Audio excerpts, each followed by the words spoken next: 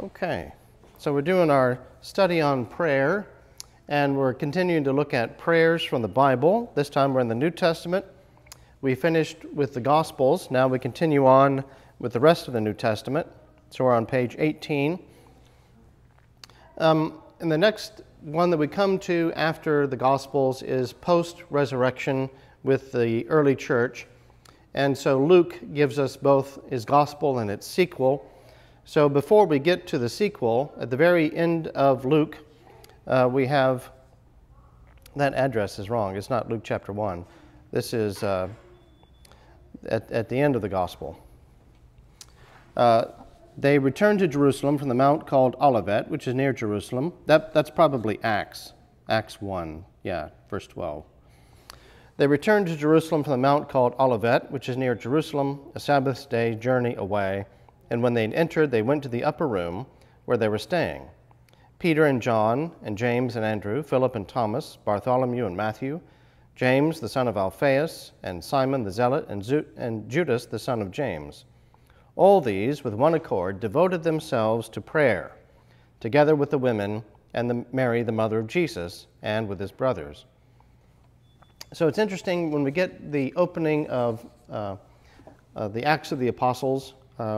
After the ascension, they go back to Jerusalem. What do? They pray. Now, Jesus, before he ascended, had told them to go back to Jerusalem and to wait upon the outpouring of the Holy Spirit. He didn't explicitly, as far as the record that we have, tell them to pray, but that's intuitively what they understood that he was asking them to do. Hold a kind of prayer vigil of waiting for the promised outpouring of the Holy Spirit. So what we imagine they might have been doing is, first of all, keeping the regular routine of Jewish prayer that they had been accustomed to all of their lives. And then, in addition to that, asking perhaps for some particular blessings that might come through this outpouring of the Holy Spirit, and just expectations of what was to come. And one of the things that they noticed is, well, we have 12 tribes of Israel.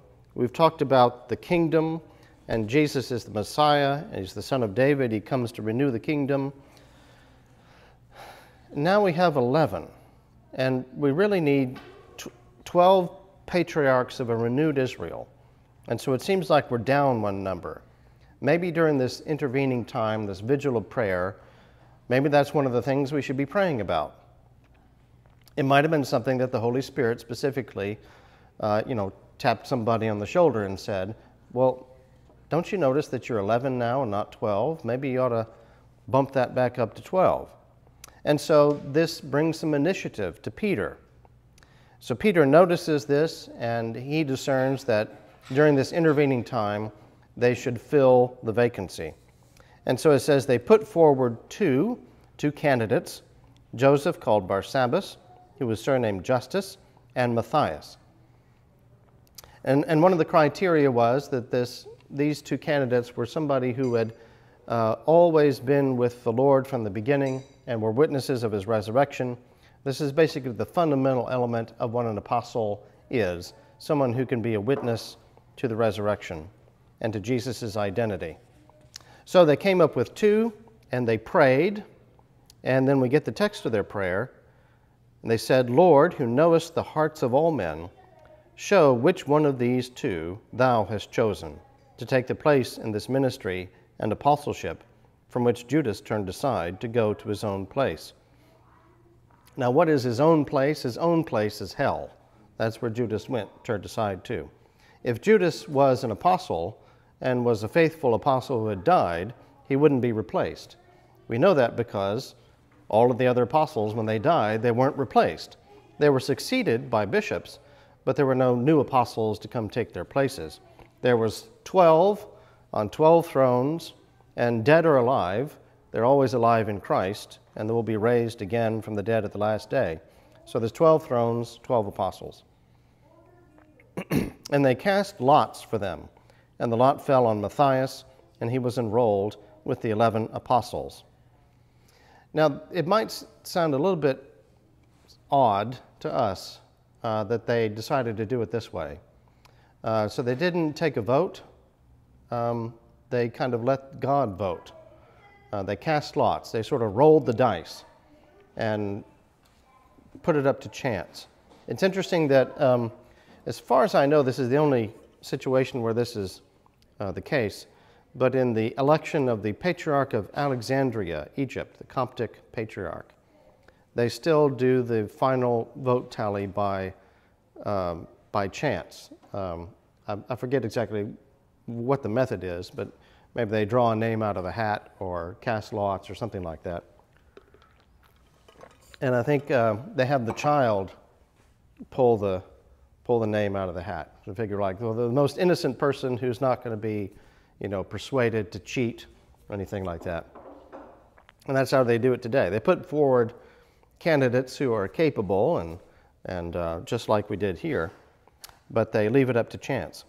And that's not so far removed from the Old Testament precedent, because what we had in the Old Testament is the Urim and Thummim, which are basically tools of chance like this to discern God's will. So we figure we'll ask God a question, we'll roll the dice, he'll indicate by how it turns out what he wants. And then they go back to their prayer vigil. It says they devoted themselves to the apostles' teaching and fellowship, to the breaking of bread and the prayers. And so not just abstractly to praying, but to the prayers. In other words, those daily prayers that they had always prayed as a part of their Jewish heritage. And in addition to that, you would expect they're probably adding something like that prayer that Jesus taught them one time when he said, "Pray, our Father who art in heaven," so on. So that's the first glimpse we get into the window of prayer life in the early church, is this intervening novena between the Lord's ascension and the coming of the Holy Spirit. Fast forward a little bit after that, Acts chapter 4, beginning in verse 23. When they were released, the apostles, I think Peter and I forget who else, and they went to their friends and reported what the chief priests and the elders had said to them. And when they heard it, they lifted their voices together to God and said, "Sovereign Lord, who didst make heaven and the earth and the sea and everything in them, who by the mouth of our father David, thy servant, did say by the Holy Spirit, why did the Gentiles rage and the peoples imagine vain things?" That comes from Psalm 2, by the way. And did say by the Holy Spirit, why did the Gentiles rage and the people imagine vain things? The kings of the earth set themselves in array, and the rulers were gathered together against the Lord and against his anointed. For truly in this city there were gathered together against thy holy servant Jesus, whom thou didst anoint, both Herod and Pontius Pilate, with the Gentiles and the people of Israel, to do whatever thy hand and thy plan had predestined to take place. And now, Lord, look upon their threats, and grant to thy servants to speak thy word with all boldness, while thou stretchest out thine hand to heal, and signs and wonders are performed through the name of thy holy servant Jesus. And when they had prayed, the place in which they were gathered together was shaken, and they were all filled with the Holy Spirit, and spoke the word of God with boldness.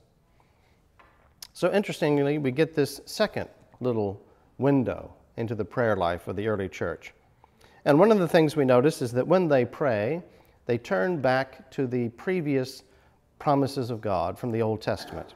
In this case, they turn to Psalm 2, where they see a prophecy of the situation that they encounter in their own day and time, with the Gentiles and the rulers taking counsel, plotting, conspiring against God and against his anointed.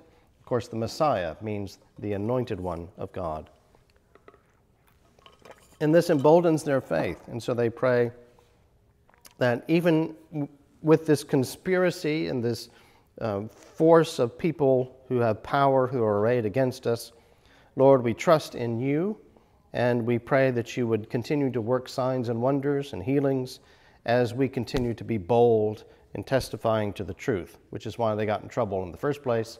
And it is through the intervention of the Holy Spirit that they feel that they had been set free to go out and do it all over again and get in trouble all over again. And they were going to keep on praying and keep on trusting in God to keep them safe and fulfill His will. And then we find the next prayer being uttered by St. Stephen at his martyrdom.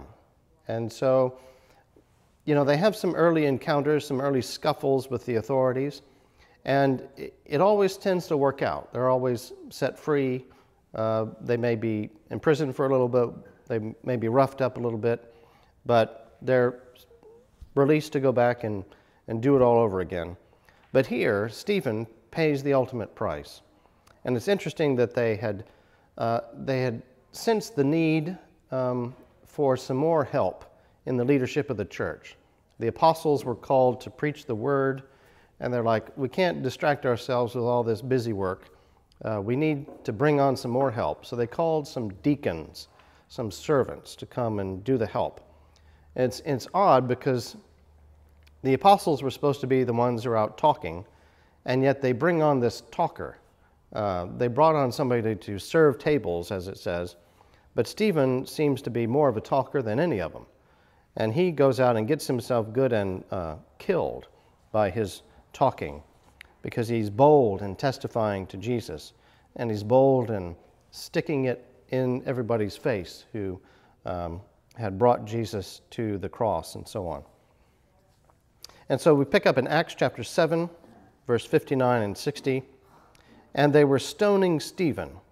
As they were stoning Stephen, he prayed, Lord Jesus, receive my spirit. And he knelt down and cried with a loud voice, Lord, do not hold this sin against them. And when he had said this, he fell asleep. In other words, he died.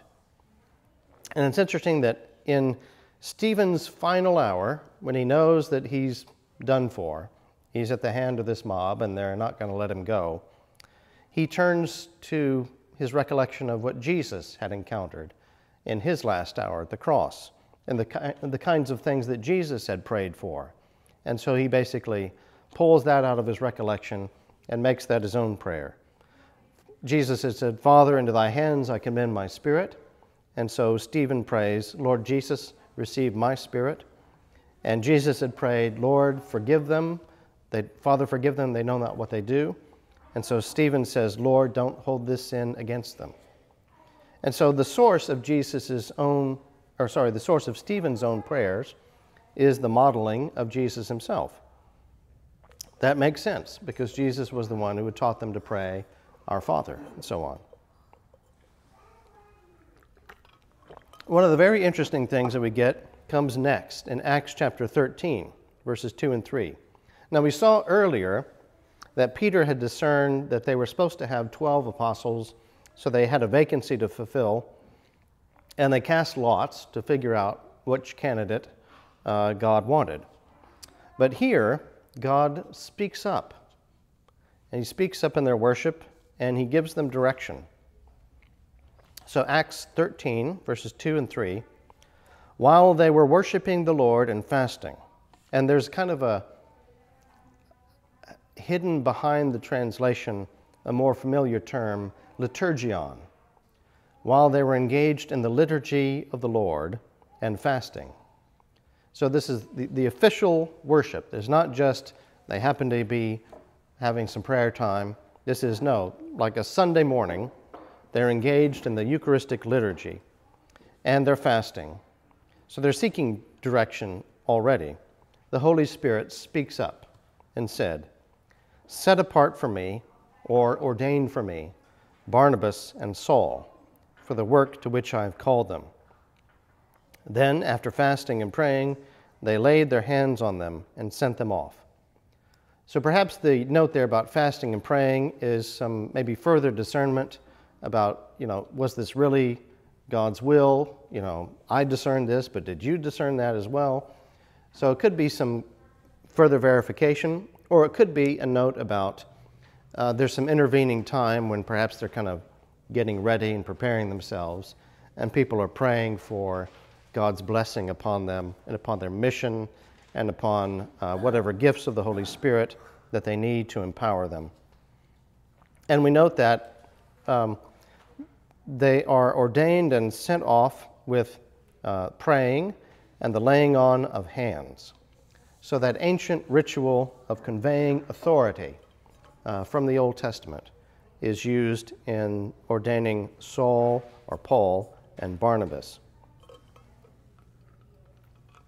So like when Moses ordains his successor, Joshua, he lays his hands upon him and prays for him. We have other commissioning of prophets and priests through the laying on of hands. And I think, if I'm not mistaken, there is even a ceremonial laying on of hands for the Levites, even though you don't have to volunteer or be chosen to be a Levite. You're just a Levite because your dad was a Levite, you know. It's a family thing. The family business was the priesthood. But I think even still then, there had to be a ceremonial conveying of authority. So you're already chosen, as it were, but you still have to be imparted with the gifts. Similarly, in the way we do things today, we don't have a family lineage of the priesthood business, but there are those who are chosen, but they don't have authority to act until they're given that authority by the laying on of hands and the prayer for the gifts of the Holy Spirit. So next we find prayer coming up in the New Testament in Romans chapter 8, beginning in verse 26. Paul says, "Likewise, the Spirit, the Holy Spirit, helps us in our weakness, for we do not know how to pray as we ought. But the Spirit himself intercedes for us with sighs too deep for words. And he who searches the hearts of men knows what is the mind of the Spirit, because the Spirit intercedes for the saints according to the will of God." So a very interesting way that Paul puts it there, about the Holy Spirit being active on the inside of us, helping us to pray. So God is not just on the other end listening, but he's also within us, helping us to articulate what we ought to pray for. And like Paul says, you know, often we don't know how to pray. We don't know what to pray for. We don't know how to say it. But the Holy Spirit is on the deepest recesses of our being. So he knows us, and he's able to articulate sometimes what we can't articulate, to put into words what we can't put into words. The Spirit intercedes for us with sighs too deep for words.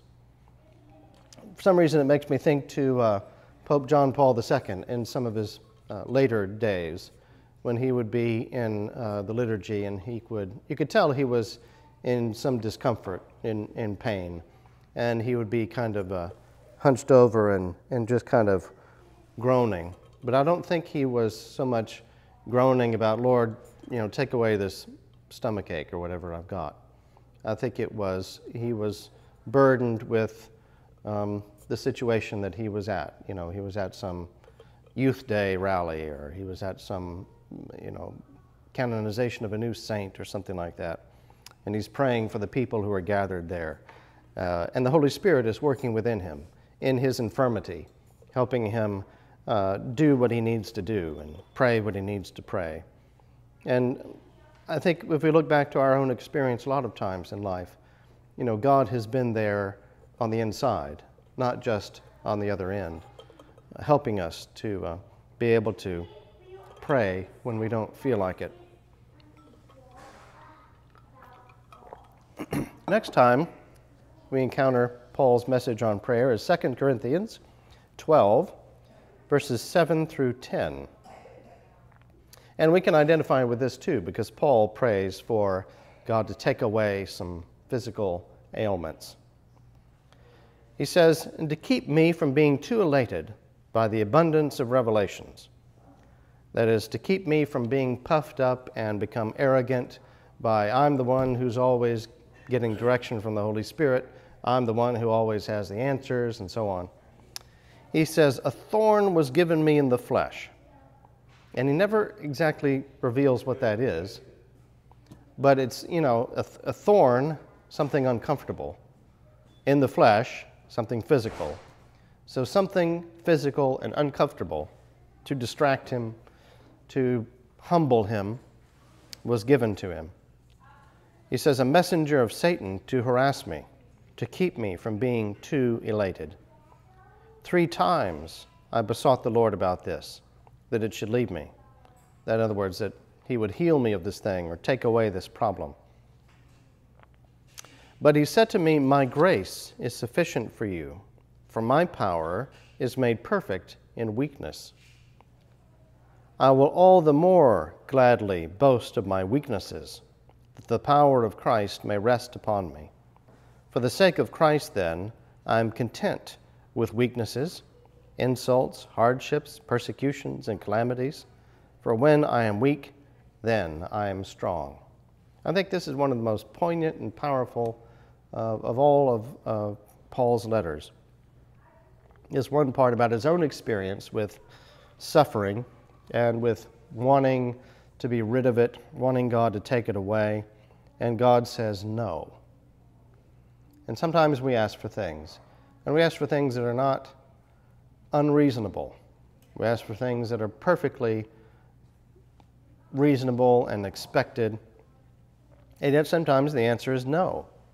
And this is Paul's own experience and also his sharing of how he learned the wisdom of it, that he understood why God said no. Sometimes we can't understand why God might deny some request. Sometimes we don't, but we have to learn to be content either way. And so Paul says, I learned how to be content with this. I learned the wisdom of it, and so I will all the more gladly boast of all my weaknesses, because I know that even through my weaknesses, and maybe even especially through my weaknesses, God is demonstrating his power, his love, his generosity, his grace.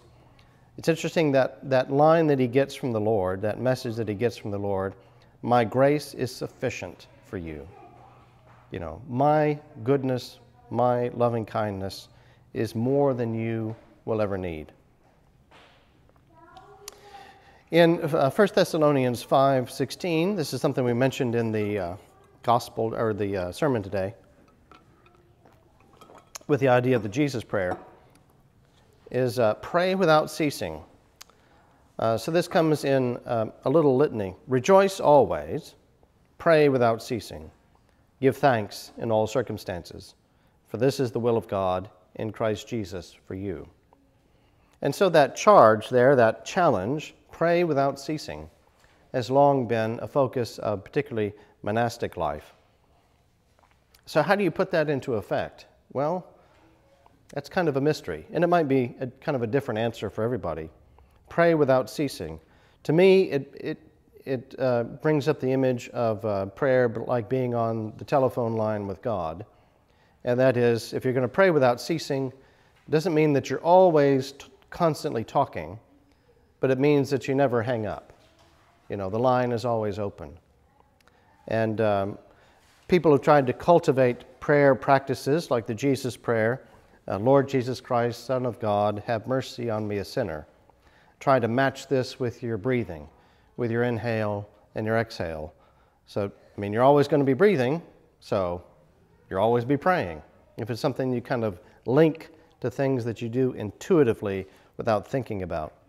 Another thing is you try to attach things that you always do to moments that turn your attention toward God. Things that, you know, like eating and brushing your teeth and getting dressed and waking up in the morning. And, you know, all these things, they just happen. Why not use them as little tools of the trade to help turn your mind toward God? And I think at the bottom line, that's, to me, what this is really all about, is always being mindful of your relationship with the Lord. To pray without ceasing, to me, is essentially that, to always be mindful of the Lord in all things, to know that you're never alone. Just like if you're always in the company of one person, you're always mindful that they're there. And you sure are mindful if one day they're not. So it is in our relationship with the Lord, praying without ceasing. Well, the next time we get some word is 2 Timothy 1, verses 16 through 18. And this is very interesting because here we find Paul's prayer for a recently departed friend. So this is the one example we get in the New Testament of someone praying for the dead. He says, "May the Lord grant mercy to the household of Onesiphorus, for he often refreshed me. He was not ashamed of my chains. But when he arrived in Rome, he searched for me eagerly and found me. May the Lord grant him to find mercy from the Lord on that day," that is, Judgment Day, day of the resurrection. "And you well know all the service he rendered at Ephesus." And so verse 18 is his prayer for Onesiphorus, who has recently died. May the Lord grant him to find mercy on that day, the day of resurrection. And that's basically always our prayer for the departed, and frankly, our prayer for the living. May God have mercy on this person. Lord, have mercy is basically the fundamental prayer that we pray for everyone. As I recall, in our section on catechetical material about prayer, we have, I think he mentions, this is in a different handout here, and the Catechism of Pius X. There's somewhere where he talks about praying for the dead. Anyway, I don't see it here. I know he mentions it somewhere. It's probably just not in the questions. But in the prayer book, which I don't have, there's one. Let me grab this.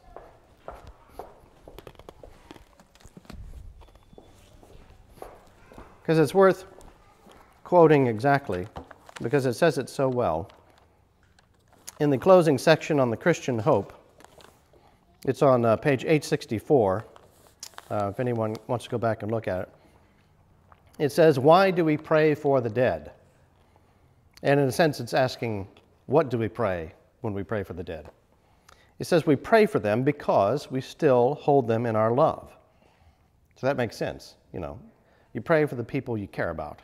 We still care about them, even though they're dead. It would be totally counterintuitive to our loving relationship to stop praying for someone dear to us just because they died. And that makes sense with Paul right here with Onesiphorus. He prayed for him all the time when he was alive. Why would he stop praying for him now? He continues to pray for him. So we pray for them because we still hold them in our love. And then what are we praying for? And because we trust that in God's presence, those who have chosen to serve him will grow in his love until they see him as he is. And so it's very similar to Paul's prayer here for Onesiphorus, praying for God's mercy, that they would be blessed by God, that their relationship with God would be nurtured and continue on to grow in the life hereafter.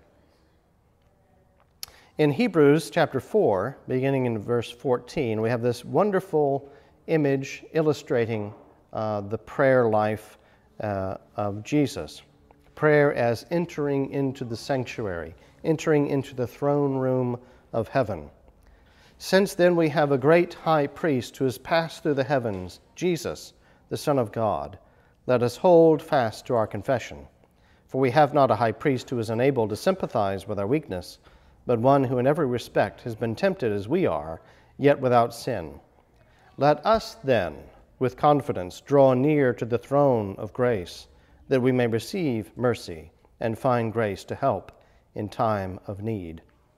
So coming to God in prayer is like coming into God's throne room and kneeling down and asking for favor, asking for mercy.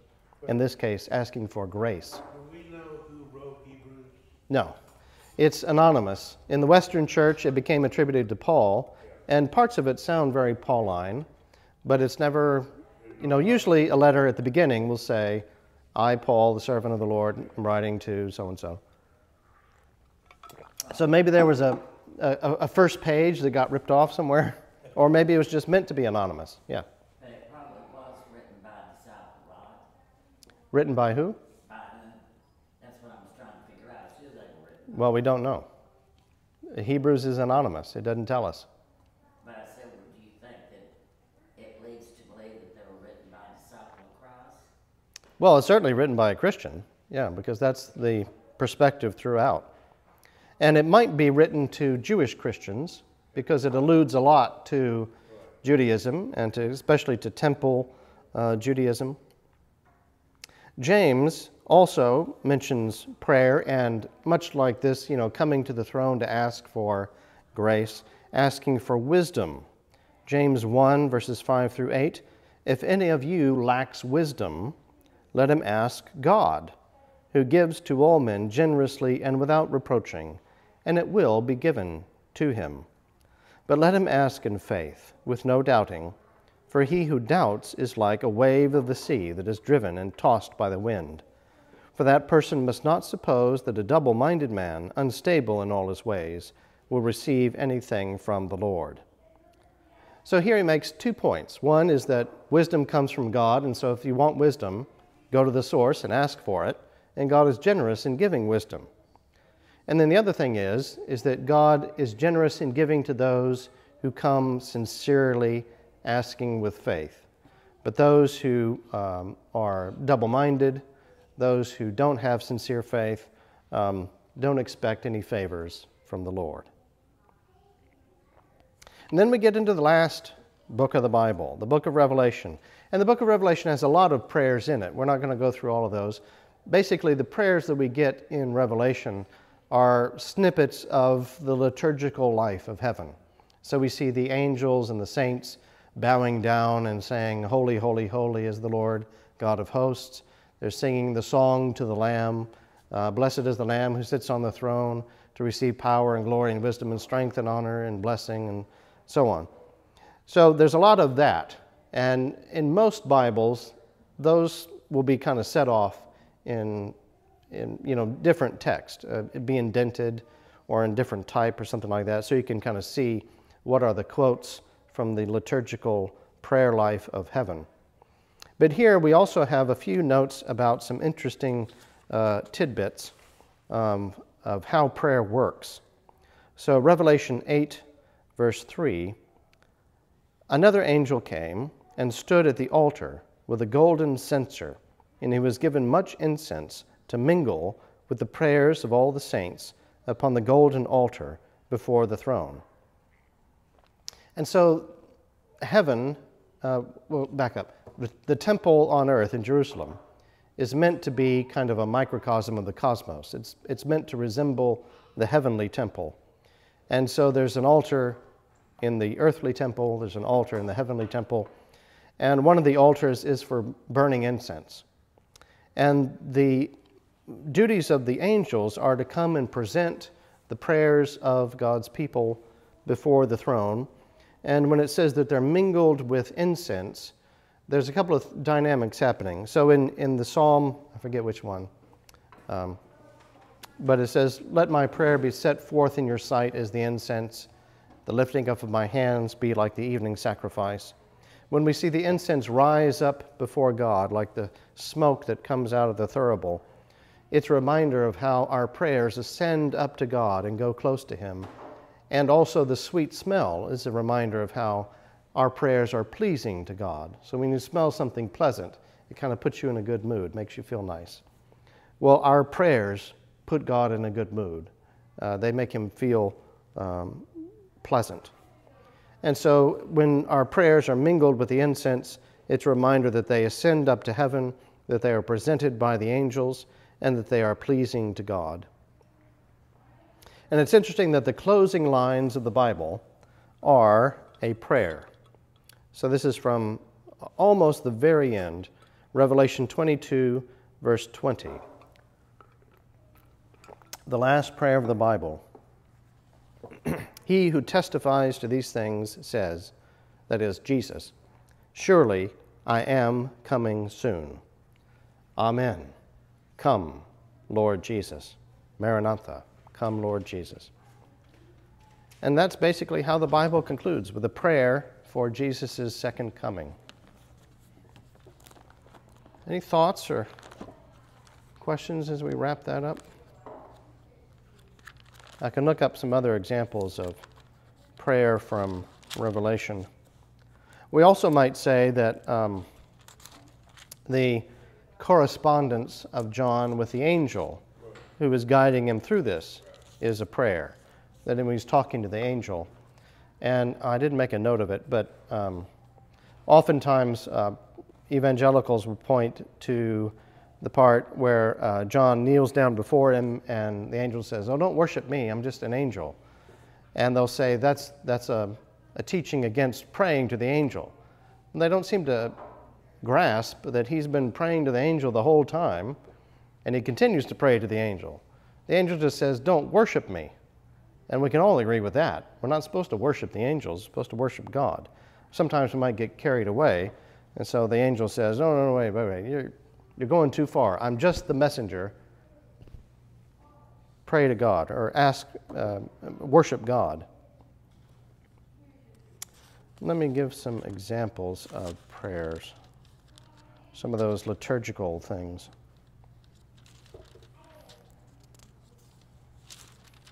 It's interesting also that they pray for vengeance. The martyrs who are crying out from the altar, they're buried, basically their remains are placed inside the altar. And so they're crying out for vengeance, for God to come down and get involved. And we have several times in the Bible where a metaphor is used about crying out for vengeance to God. A voice came from the throne, "Give praise to our God, all you his servants who fear him, small and great." And I heard, as it were, the voice of a great multitude, like the sound of many waters, and the sound of mighty peals of thunder, saying, "Hallelujah! For the Lord our God, the Almighty, reigns. Let us rejoice and be glad, and give him the victory and glory, for the marriage of the Lamb has come, and the bride has made herself ready." And so that's the kind of things that we get in Revelation, these passages of praise to God, mostly from the angels and from the saints. Well, we will leave it with that, and I forget exactly what we will talk about next time. Let me see if I got it on the handout here, what our next topic is. Kind of taken longer to go through. We'll probably talk about the Psalter next time, the Psalms, the big prayer book of the Bible, and then talk about the development of the daily office, which is basically built around the recitation of the Psalms. So stay tuned, and we'll talk more about prayer.